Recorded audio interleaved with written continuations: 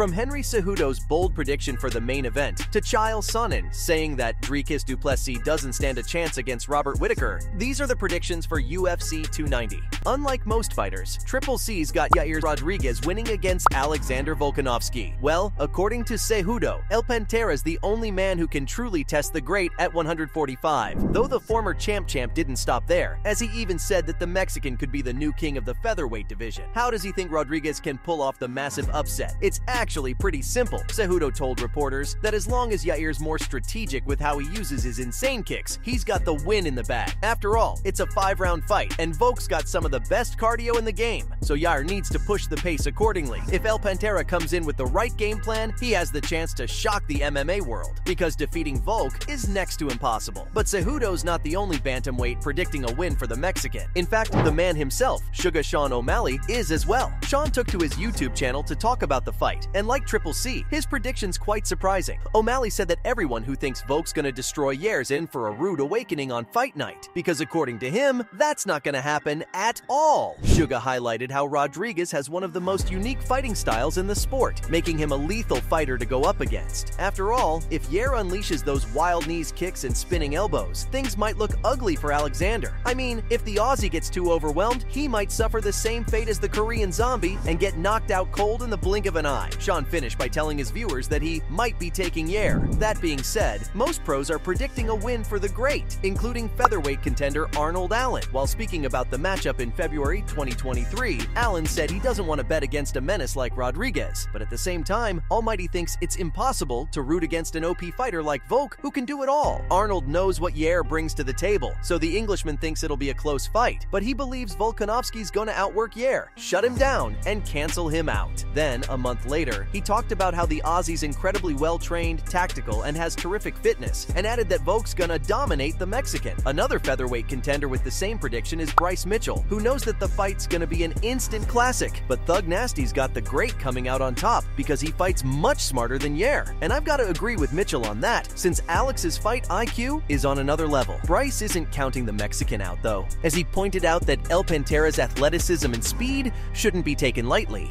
Yet he's positive that the great's gonna outwork Rodriguez by fighting smart. Plus, Thug Nasty believes that Volk's unreal cardio's gonna be a massive difference maker in the bout. According to him, the Aussie's gonna tire El Pantera out at some point, especially because of how explosive the Mexican's fighting style is, making it that much easier for Volkanovski to get the job done. Though as great as Alexander's cardio and fight IQ are, many pros are giving the edge to the great because of his phenomenal wrestling. When Cody Stamann was asked for his prediction, he mentioned Yair's fight with Max Holloway, where the Blessed Express surprised everyone by taking the fight to the ground. The strategy worked well for Max as he won the fight, so according to the Spartan, Alex is gonna do the same thing, especially because he's one of the best grapplers in the featherweight division. Also, as Stamann said, Volk going in for takedowns is the smartest choice against a crazy striker like Rodriguez. Similarly, Charles Johnson said that Volk shouldn't stand and bang with a striker as deadly as Yair, implying that the great needs to rely on his terrific grappling skills from the get-go. Moving on to the middleweight contender Cody Brundage, he knows that the Aussie has his work cut out for him at UFC 290, but he said, Volk wins off the wrestling sorta how Max did.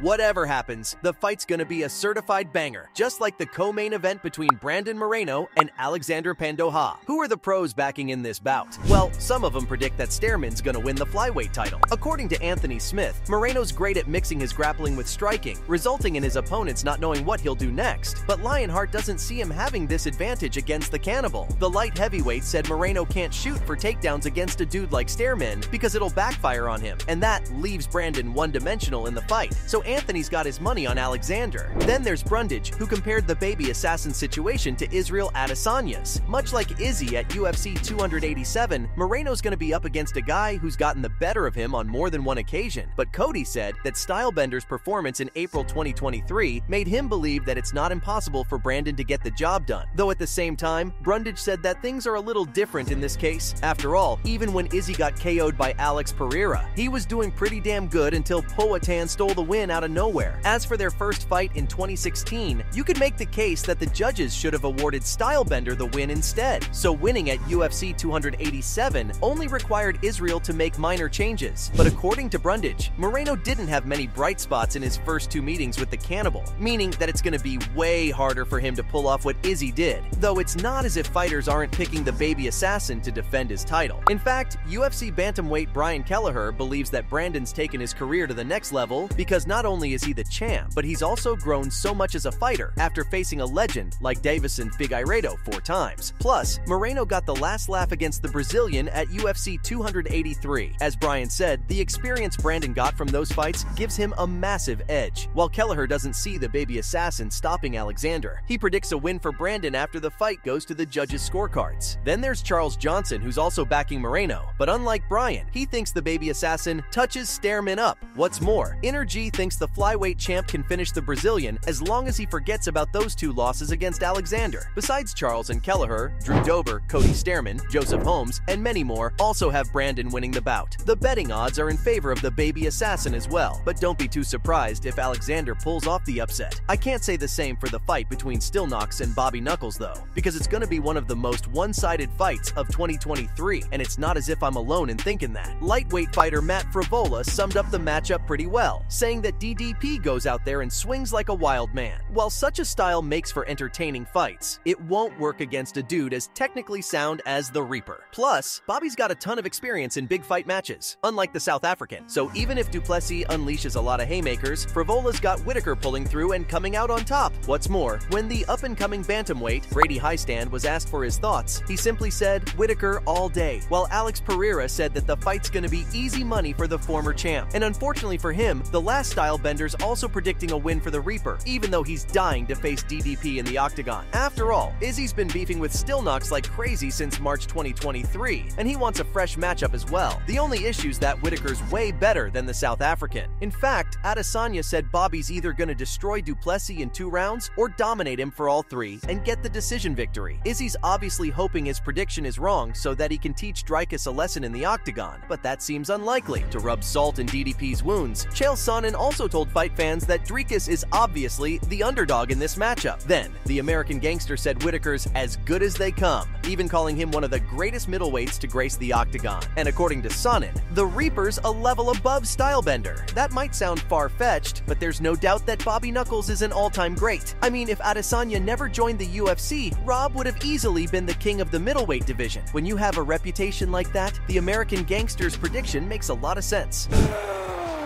Alexander, the Great